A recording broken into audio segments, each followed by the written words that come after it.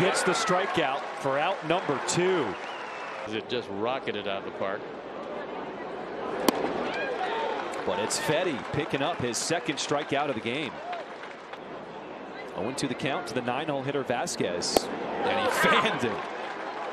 3 punch outs for Erick Fedde.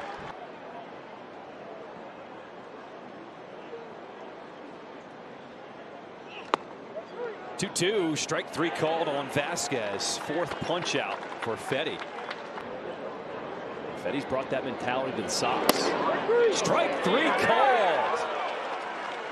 Upstairs, Erick has used that very well today.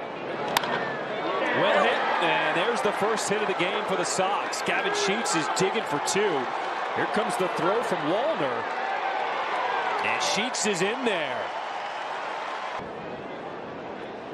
1-0 the count to Eloy Jimenez. On the ground, and he'll get through the right side. They're going to hold Sheets at third as Wallner got to it quickly. 2-2. DeJong lifts it high in the air to left. This should score a run. Larnick makes the catch, and Sheets tagging will score from third. And the White Sox strike first, 1-0 here in the 5th. 2. And he got him to expand the zone on that slider. Nice pitch by Anderson. Andrew Vaughn hit well to left center. And it's going to bounce over the wall for a double. Science inventing the world. James Bond. This one well hit. Luis Robert Jr. Adios!